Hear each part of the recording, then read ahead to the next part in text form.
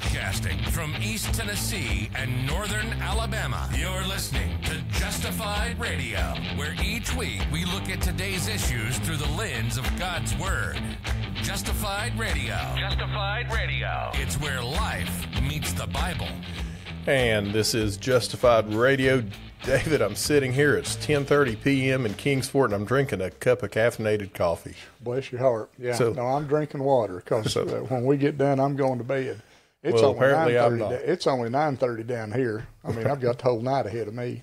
No, apparently I'm going to sit up for a little while, but that's okay. How are you doing this evening? Good, doing real good. Yeah, had a good weekend and had a good time with you yesterday doing a Justified. Been busy today doing some work here around the house and looking forward to doing Justified tonight. So I've had a great day. Right, and you've been busy. You preached down in Huntsville, and then I think you're getting ready to come to Kingsport. I am. Yeah, I'll be in Kingsport. I'll be preaching the 24th, but I'll be up there this coming Sunday, which is whatever it is. Well, we may even podcast, you may be here and gone before this even gets published. Right. Yeah. But hopefully, while I'm there, we can do another one. So yeah. Oh, another one live in the same room. Yeah, another live in the same room in the A studio. Yeah. In the Studio A. That's a big operation, Justified Radio. Well, sure. Yeah. We're worldwide. Yes, we are. We are accessible Yeah, across the world. Hey, everybody better remember that when you get online, you're worldwide. Yes. Whatever you do, people in China, Korea, the Soviet Union, they're going to know it if they want to. Well, and that is true. And Yeah. you know what? We really, not just, you and I podcasting, but people should remember that. Yeah, it's always amazed me when people say, well, how did people, hey, they know where you are. Yeah, they do. We keep these cell phones with us. We have our computers with us. But this isn't conspiracy stuff. It's fact. If you've got your computer with you, your phone with you, about anybody can find out where you are.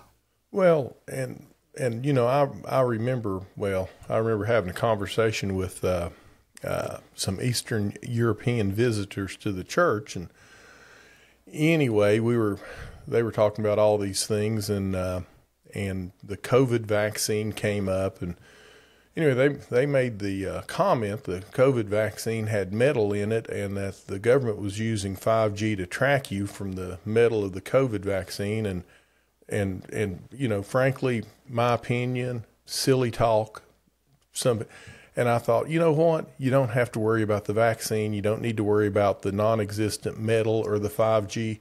You're wearing a tracking device on your hip. Right. They know where you are. They're listening in on your conversations. They read your email, your text.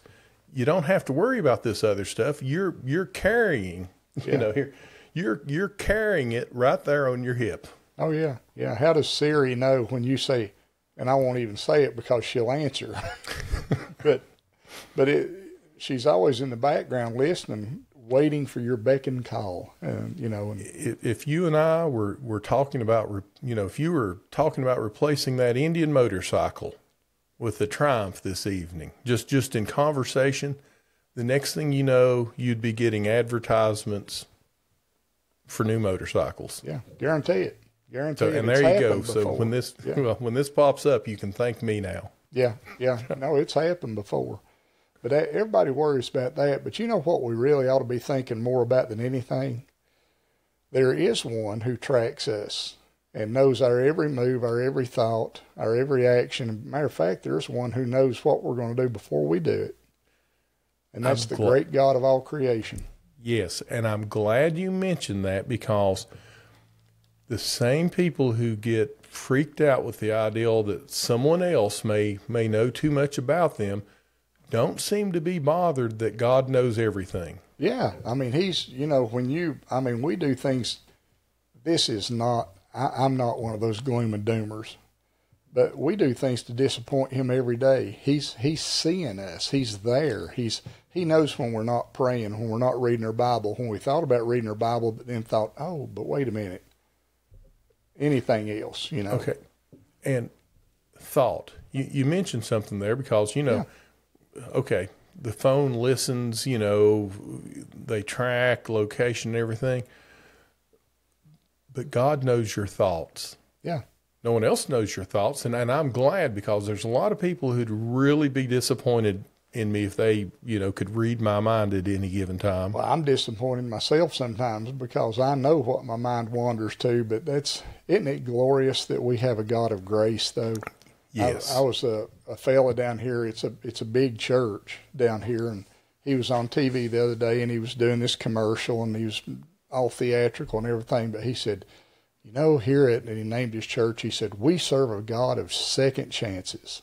I hate that statement, because we serve a God of the 1,000th chance. Yes. It's not just second. Honey, we burned through that second probably about an hour after we were born again. We do. And then sometimes, David, because I'm naturally cynical, we serve a forgiving God, but at the same time, I think sometimes people stress that for the wrong reason, because we get that mindset of, well, we're just going to go out and live any way we want to because we just want to experience God's grace even more. And the only way we can experience the full measure of God's grace is to continually sin and put ourselves in a situation that we need to experience it. Isn't it interesting that people really honestly think that Rasputin, he was big on that. He was a heretic, but I mean, he had the czars of Russia. They were, following his every thought, thinking he was a holy man. But the Holy Spirit knew this a long time ago, that these things would happen. And to Paul, the Holy Spirit said, Paul needs you to write this down. Write it to the Roman church and say, what shall we say then? Are we to continue in sin so that grace may abound? Then it says, may it never be. That's very strong language, too, in the original language. May it never be. God, some translations, I think the King James says, God forbid.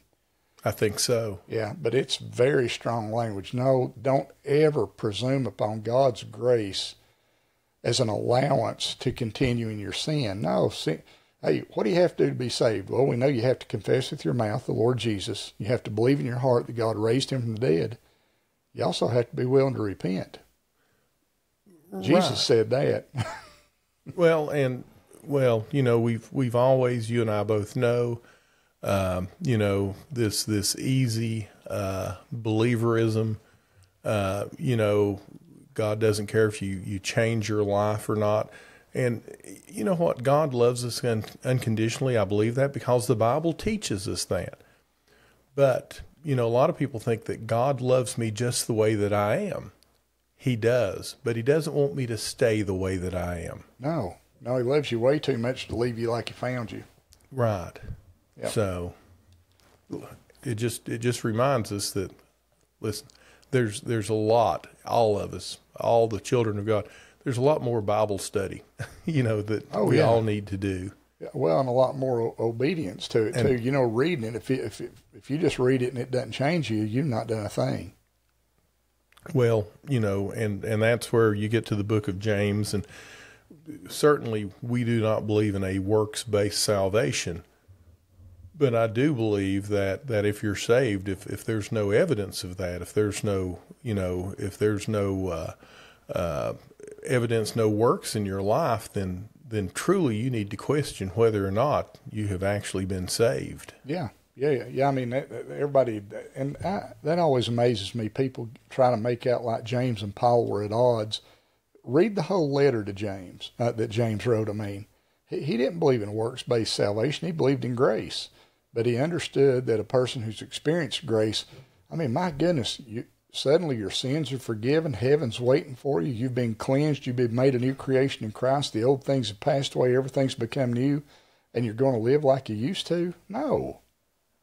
Well, I never could understand. I'd always heard, I guess, or read somewhere that I believe Luther had a problem with the book of James. It was a straw epistle, and I thought, Luther of all people, I just can't understand how he just could not read the epistle of James and see that it's not promoting a works-based salvation. I think it reads very, very eloquently the message he's trying to convey. Yeah, sure does. I mean, Well, and Paul, then they turn on Paul and they say, well, he's just a preacher of grace.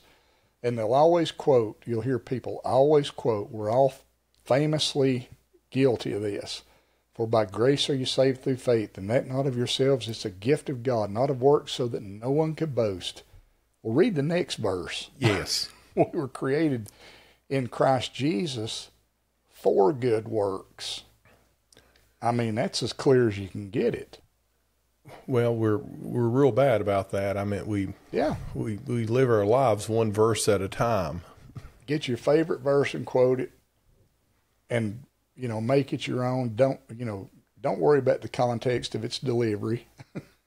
Don't worry about who it was spoken to, precisely. Just grab it, make it your own.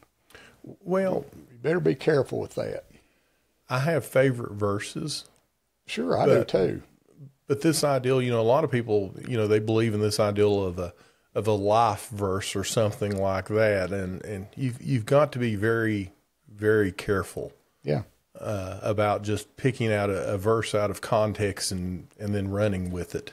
Yeah, my favorite verse is, and it literally at a time in my ministerial life, it changed my life.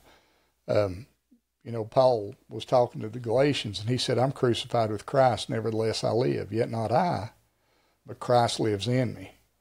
And man, I think about that a lot. When he died on that cross, I died with him. I mean, in a very real way, I died with him.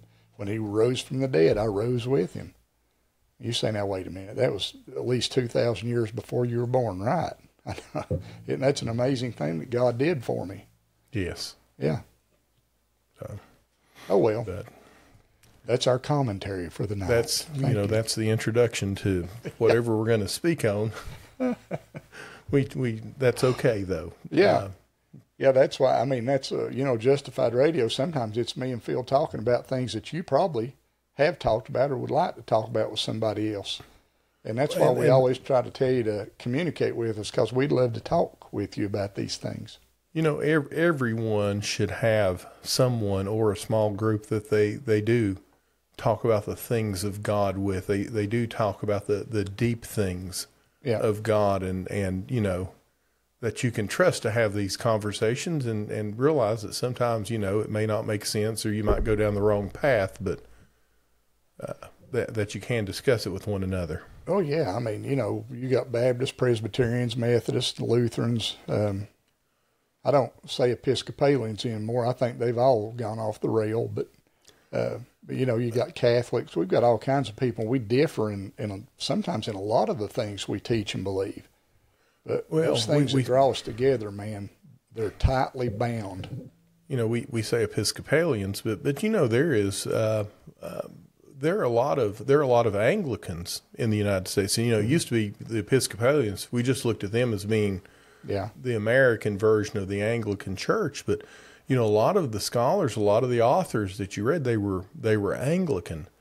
And if there's one thing we don't do enough of, I think, is we don't have these conversations with fellow Christians from different different faith traditions, and we ought to. Yeah, we ought to. That's why I love reading John Lennox. He's Church of England. What a lot of people don't know. C.S. Lewis was Church of England. Yes. C.S. Lewis, great theologian.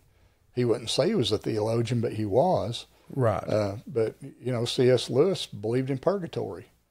Peter Kreeft, one of my favorite writers, is a Catholic teacher, I think at Boston University.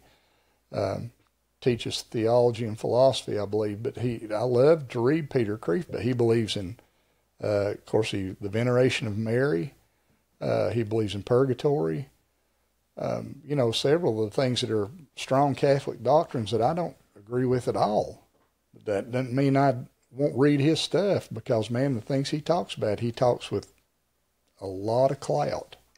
Well, even the things that we disagree on, sometimes that clarifies that makes it even clearer to you that, this is why I believe this. Or why I don't believe this. Or why I don't believe it, right. Yeah. And what I have very short patience anymore, it seems like, with people, the older I get, the more, is this ideal of I believe what I believe simply because I was told this when I was a child, and I can't defend it, I can't explain it, but we're all called to be theologians. Yeah. The choice is whether or not we're going to be a good or a bad theologian. Right. I mean, that's any person that's a born again believer. The Bible's your document of faith. I mean, this is what we turn to know the mind of God. Don't sit out try to do some kind of mantra thing and think God's going to speak to you that way. No, He's giving you His Word. He primarily deals with us through His Word, from His Word, and that's how He talks to us. Well, and again, that's a whole nother conversation. But there are a lot of Christians. There are some that are very experience based or experiential. They don't care really anything about reading the Bible, studying the Bible. They're all about whatever they feel the Holy Spirit's revealing to them at the time. Yeah, and again, that's why the Bible warns you: be careful of the spirits you listen to. Yes. Because Satan's very deceptive. Satan and his demons are very deceptive. And I've said something that some people they almost thought I was a heretic because I said it, but I still believe this. You got to be careful because sometimes it's really hard to tell the difference between God speaking to you and Satan speaking to you. That's why you have to have your Bible.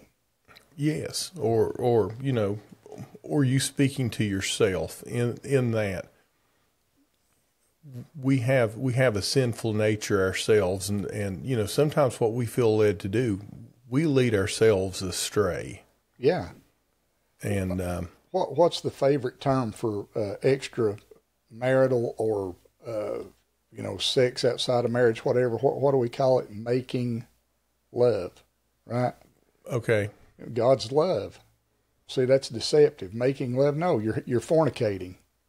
Anything outside of the relationship of a man and a woman who are brought together under God Almighty, any sexual activity outside of that is fornication or whatever you want to call it, but it's sin. Well, when we talk about an experiential faith, when we we look upon the Bible, but we also give as much authority to experience as we do the Word of God. And then some people do, tradition, experience, logic, or reason. But then you make these outlandish claims, David. A husband and wife, they have problems. They make the statement, I just feel that the Lord was leading us to, end our marriage and go our separate. No, never. No, he doesn't do that. He'd be violating His Word if he did that. And I've said it just as plainly as that. His will may have been for you never to have married, but His will is not for you, or not for it to have ended up in divorce. Right. But we got to be careful about that. But people do, don't they? They just kind of do whatever they want to and attribute it to God. Well, that's one of the great principles of Bible study that Tony teaches a lot, that he gleaned from W.A. Criswell and others, and I'm sure Criswell gleaned it from, or put it together with things he'd read and heard. But, one of the main of those 5 principles for studying the Bible is always interpret your experience by the Word of God. Never interpret the Word of God by your experience. Right. Yeah. And I remember, this has been a while, but I remember reading, I guess, the beginning of, it was MacArthur's book, Charismatic Chaos. Mm-hmm. Yeah. And telling the story of his father in a motel room, opening up the drawer, pulling out the Gideon's Bible, opening it up, and somewhere on the flyleaf someone has written, I don't care what the Bible says, I've had an experience. Yeah. Dangerous. So. Extremely dangerous. Right. David, we had started talking, and we went long last time. We're going to go long. Well, we'll say what needs to be said. We're not watching a clock. But we were talking about calling deacons, calling elders, pastors, overseers. And the last episode, we had talked about how deacons were called by the church, but how an elder or pastor how God calls us. You were called by God. I was called by God. Right.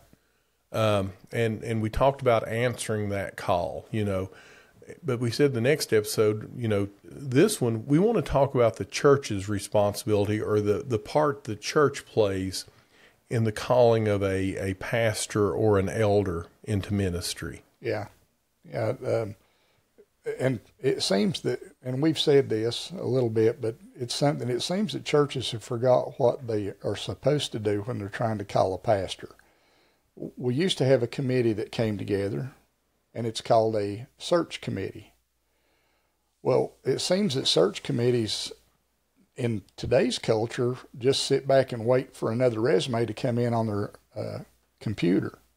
I mean, I know of churches that have done that. The church that I left did that.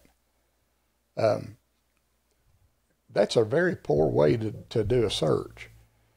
You should be looking for people in your geographical area, I think. Now, I think, and I could be wrong, but look at and see somebody that's, they're preaching the doctrine of God. They're staying in the Bible. They're mentoring people through what they preach and teach. And then churches, they ought to be looking for that rather than just waiting for a resume to come across, because resumes are deceptive at times. I mean, anybody should know that. Well, yes, and I guess we'll go back a little bit further and say that when it comes to the calling of a pastor or elder, that God calls, and that man, experiences this calling in his life and announces this calling, but it's affirmed by the church. Mm-hmm. If God has called you into ministry, He will provide you with a congregation, and so the church, the church affirms, I guess, in that man's life. You just don't announce, I'm going to be a pastor, hand me an ordination paper, without a congregation somewhere calling you. And so when that congregation, when that church is looking for someone, that process begins with, just like you said, let's set up some type of a search committee, and here's the process we're going to go through. Yeah. And two, you want to, when you do have it narrowed down and you've got some candidates or a candidate that you believe that God's going to, you're kind of being led to this person, you should have a very extensive time of learning the doctrinal beliefs of the person who you're going to call to be your pastor. It shouldn't be a meeting right before the night you ordain that person to be the pastor. Yes, okay, there's a couple of things there. One is you need to have this extensive conversation sometime well before you're going to call this person. Yeah. Now, to have that conversation, that means that you have got to be grounded enough in the doctrine of your particular church that you can have this conversation with this person. Right. Yeah, you got to know what you believe and why you believe it. You mentioned, I think once before in one of our episodes, you mentioned that there was a local church that they're getting ready to call a man. I mean, their mind, this was a done deal, and all of a sudden, they found out that his beliefs concerning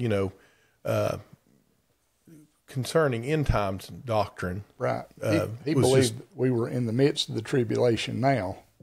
And there are people who believe that. But yeah. that didn't jibe with their doctrine as a congregation. Right, and there are people that believe that, but it shouldn't jibe with anybody's doctrinal understanding, because the Bible's very clear. I mean, you don't, this is bad times. No, it's not. You want to see bad times, wait till the tribulation is here. Well, and I think that's one of the things that when a church starts looking for a pastor, first of all, they have to settle on what they're looking for. Yeah. Okay, here's the things that are important to us. How do they view the Bible? What do they think about the deity, the humanity of Christ? Things that we used to take, we'd almost take for granted, but you can't anymore. Well, we did take it for granted, and it's been made very evident to me here in the last few years that we did take it for granted to the detriment of some churches. Had a good friend, a great friend that I love dearly, and we talked about this extensively. We went out to eat one day, and he was talking to him, and he said, Dave, he said, there's something you say a lot, and I've never heard it before. And I said, well, what is it? And he said, well, you talk like you believe Jesus was God. And I said, well, I'm sorry if I talk like he was God. I should be talking like he is God. He's always been God. And I said, yeah, I believe that. And he said, well, I've never heard that. Growing up, I was in church a lot, and I never heard that. And I said, well, I'm sorry, but that's not my fault. That's the fault of the people that were preaching there. Then he said, well, I've talked to some of the guys. There was a bunch of them got together. You know how some of us do. We get together and eat breakfast, and it was a group. He said, I mentioned it in that group, and none of those had heard of it either. And I said, well, that's not my problem. But if they want to talk about it, tell them to holler at me, because they need to understand that Jesus is God. Well, see, now, okay, you and I, to me, it's one of those things that I just take it for granted that every Christian believes that Jesus is God. The Bible teaches that. I remember reading an interview. I don't think I was watching. I believe I was reading an interview when, out of the Southern Baptist Convention, you know, there came out this Cooperative Baptist Fellowship. Yeah, more biblically liberal, you know, and they were having one of their meetings, and someone who was speaking there made the statement that he did not, and he was on the surface, he's a Baptist preacher. He's me and you know, he's a Baptist preacher. And he said he didn't preach from the Gospel of John at all, because the Gospel of John stressed the deity of Christ, and he didn't believe that Christ was deity, that he was God. Yeah. And right there, a man has disqualified himself from even being a preacher, much less a pastor. But well, you got to be careful. Yep. Yeah, that's, you know, that you know, which means that a church, you know, when a church is looking for a pastor, they're at a particularly vulnerable time. Yeah. Because for the most part, for most churches, the person who is the most well-versed in biblical doctrine is leaving. And now they're left to find someone else. And oftentimes they find themselves not equipped to ask the right questions or to vet the candidates. Yeah. I know a church that in their search criterion, as far as their documents are concerned,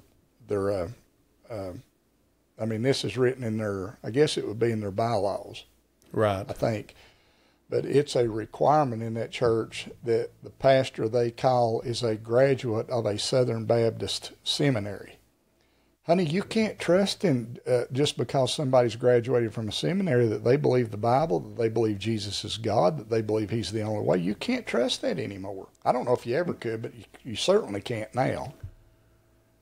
Well, I don't know that you ever, you know, I don't know that you ever could. Now, that's not to say, you know, all things were bad, but you can't take a particular institution and think that everyone coming out of there has the same beliefs, that they're going to do your vetting for you. Yeah. Yeah, I don't know, because they don't. I mean, they certainly don't.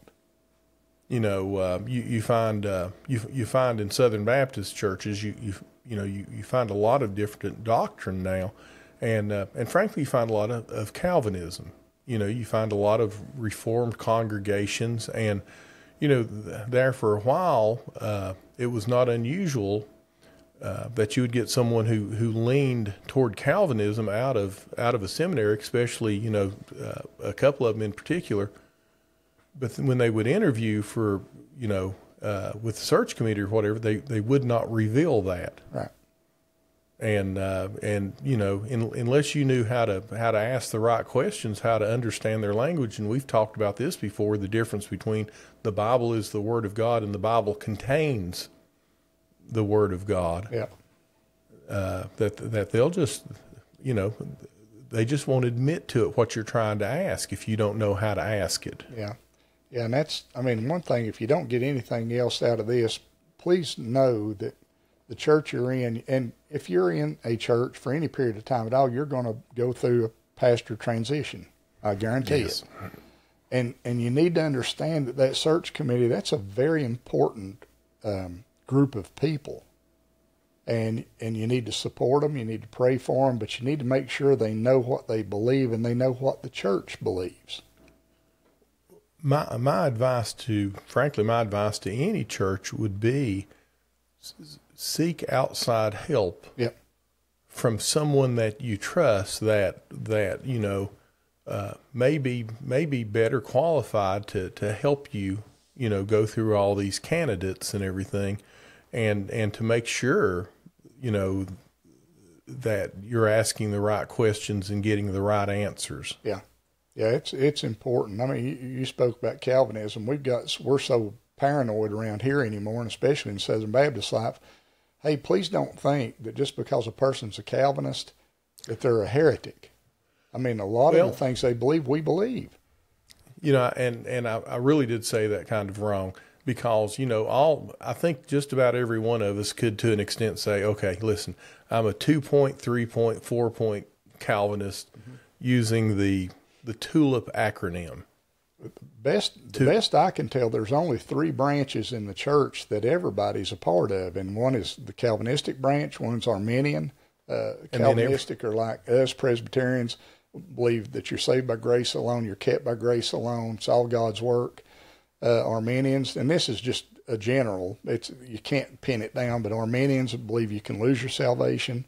Those are Free Will Baptists, a lot of the Church of God, a lot of Pentecostals, Methodists, and then there's Catholicism. And that's the 3. Listen, if you're a believer in Jesus Christ, you're part of one of those 3 groups, whether you want to admit it or not.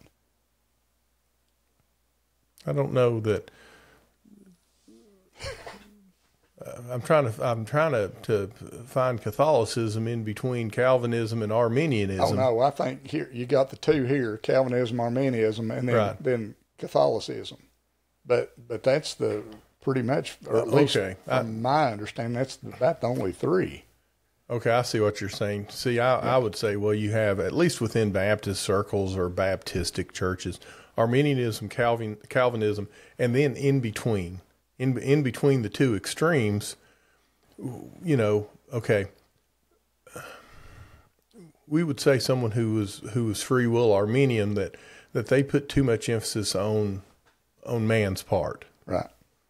Okay, someone who leans what we would call Calvinistic, you know, predestination, it's all the sovereignty of God.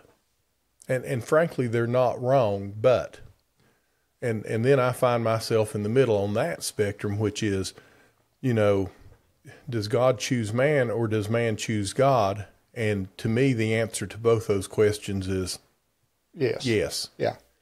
Can't explain it, but you know, but that's kind of in the middle.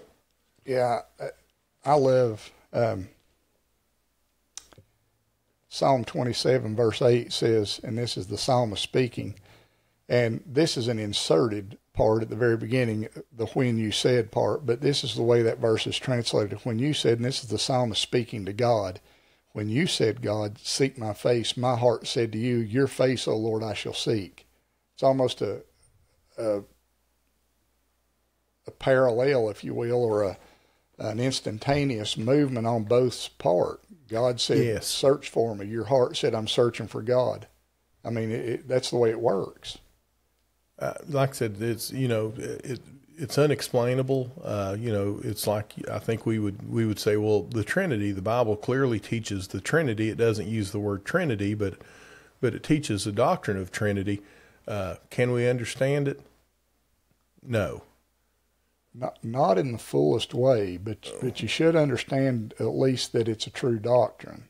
Yes, but you know, can you explain how it works, or no. You know, how God can be one God, 3 persons, but the Bible clearly teaches that. Well, sure, either that or like C.S. Lewis said, Jesus was insane. One of the 2. Because, Lord, liar, or lunatic. Lord, liar, or lunatic, and I know he wasn't a liar. I'd be ashamed to say that I thought he was a lunatic, and that only leaves him to be Lord, and he is Lord of my life. Well, you and I think would agree that, Christian orthodoxy, or, what we would consider necessary Christian belief is a belief in the Trinity. There are those now that deny a Trinity. At one time, what we would do is we wouldn't even have a problem with labeling them heretics, that we do not share the same faith. What we see anymore, though, is we have gotten so far away from people really understanding doctrine and things that people don't even bat an eye at those types of things anymore, though they should. Well, yeah, I mean, what do people say about Mormons? And they're correct when they say this. They say, well, that's some of the best people I've ever met. Absolutely. Yep. They are. There's no doubt about that. I'll go out on a limb here and say this. I don't really believe this, but it's true. Jehovah's Witnesses are nice people, but they're lost as a golf ball in high weeds. Both Mormons and Jehovah's Witnesses. They don't believe in the Trinity. They don't believe Jesus was God. They don't believe Jesus is God. They don't believe the Bible's sufficient. You say, no, wait a minute. They use the King James Bible. Yeah, and they use the Pearl of Great Price and other Testament of Jesus Christ, and if I'm not mistaken, 2 others that are necessary reading for a Mormon. The Jehovah's Witness, their Bible is an aberration of the King James Bible. Poor Taze Russell, he took the Bible and he looks at it and he don't believe in the Trinity, so he goes through and anywhere that declared Jesus to be God, Jesus to be equal with the Father, he changed the wording, did it in John chapter 1. In the beginning, the true Bible says, in the beginning was the Word, and the Word was with God, and the Word was God. Well, Taze Russell changed the New World Translation, and it says, in the beginning was the Word, and the Word was with God, and the Word was a God. Well, right. It's just wrong. No, I mean we would literally say we don't share the same faith. We don't worship the same God. Those are things that we just cannot compromise on. No. Now, when it comes to calling a pastor, though, or an elder, and I keep using the terminology pastor. That's generally, you don't have an elder search committee. I don't think in those terms, but then you get to those things where churches differ in doctrine, and you know what? It's okay. We won't break fellowship with them or something like that. But what an individual church, I think what they have to do is they have to settle on, this is the doctrine of our particular congregation. Yeah. And we want someone, we're going to call someone who agrees with our particular, the way we understand doctrine. So listen, if I'm a Free Will Baptist, I'm not. But if I'm a Free Will Baptist, I'm not going to call a Calvinist minister. No. If I'm Reformed, I'm not going to call someone who is free will in their beliefs. Nope. We coexist, but there's why the church itself, that particular congregation, they have to know as a church, as a congregation, what they believe, what doctrine they hold to, and then ensure that they bring in the man, that they're looking for that is in agreement. Yeah. Yeah, I mean, it's tremendously important. So if your church is going through a search, please know that search committee is a very important group. They need to be prayed for. They need to be encouraged. They need to be helped. If they call for help, people should help them. Right. Well, no, we're the committee. We'll take care of it. You better be careful with that too. Well, and in a practical sense, Dave, okay, typical search committee nowadays, how long is it going to take for a church to find a pastor? In today's culture, what I'm hearing is usually over a year. Could be shorter, but I mean, you may be looking at a year or two, which means that there has to be some patience to the process too, because the last thing you want to do is get rushed. Yeah, and panic. I mean, right. Yeah. Because again, there's just not that many out there that want to be the lead elder, the pastor of a church anymore. Now, there's a lot of people want to preach. Mm-hmm. Okay? There's a lot of people you can get for Sunday morning or Wednesday nights or even Sunday night. But it's a different matter when you're calling somebody that will be what we tend to refer to as the lead elder, the preaching pastor. Right? Yeah. And there are just not that many of them out there anymore. Well, and frankly, that's a discussion too. That okay, like you said, a lot of people want to preach, but as far as the responsibility of being a pastor and elder, everything's changed. It is, the churches don't have the same respect that they did. The community doesn't have the same respect. The pressures, what people expect anymore, the expectations are different than they've ever been. They can come and listen to David Sally 2 times on last Sunday morning. And the thing is they're going to go home, they're going to flip on YouTube, and now all of a sudden they're comparing David Sally to David Jeremiah. Yeah. You used to not, you go back 20, 30 years, you didn't have that same kind of pressure, I guess. Well, no, it is pressure. I mean, I've told people before, I listen to Charles Stanley. I said, I love to listen to Charles Stanley. I mean, if I had to make a choice between who to sit under, whether it was Charles Stanley or David Sally, I'd choose Charles Stanley every time. And the vast majority of people have, or Charles Stanley over Phil Woodham, right? Well, yeah, but they're equating sitting at home and watching with being in the congregation and participating.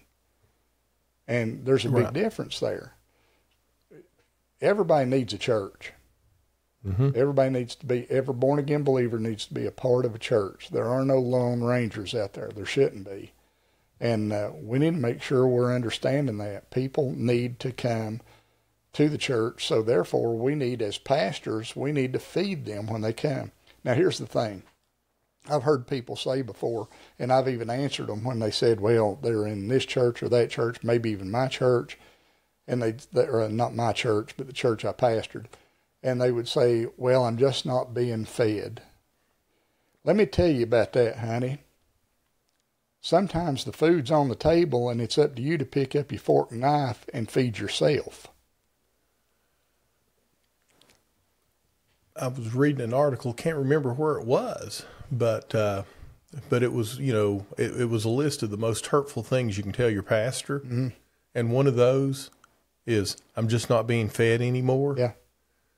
And okay. And in my mind, and then we'll have to, we're about 45 minutes in, or 43 minutes. Yeah. But in my mind, what I want to do is I want to have an object lesson on a Sunday morning, and I want people to turn over to the back of their bulletins and write down what they expect from the service this morning, realizing that most people won't write anything down. Yeah. And in my mind, I'm going to preach, and at the end I'm going to say, okay, now, turn over to your bulletin, see what you wrote down, what you expected today. And for those of you who didn't write anything down, well, you got what you wanted, didn't you? There you go. That'd be a good object. No, it lesson. wouldn't be a good one. No, it's terrible. I don't know. Sometimes we need to be woke and okay, you tend to get what you want. Yeah.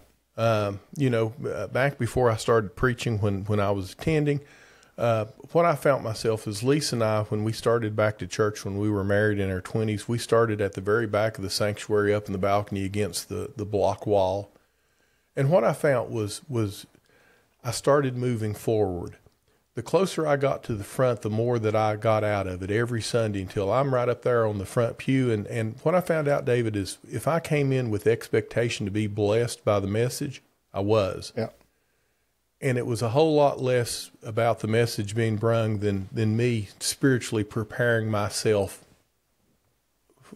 to receive a blessing, to receive that message that morning. Yeah. And if you come in all soured up, not expecting anything, again, that's exactly what you're going to get. You won't go away disappointed, will you? But he didn't do anything for me. You will. You'll go away. No, he didn't. But well, I hope this has helped. I mean, just understand what Phil and I are trying to impress is the fact that search committees are very important positions.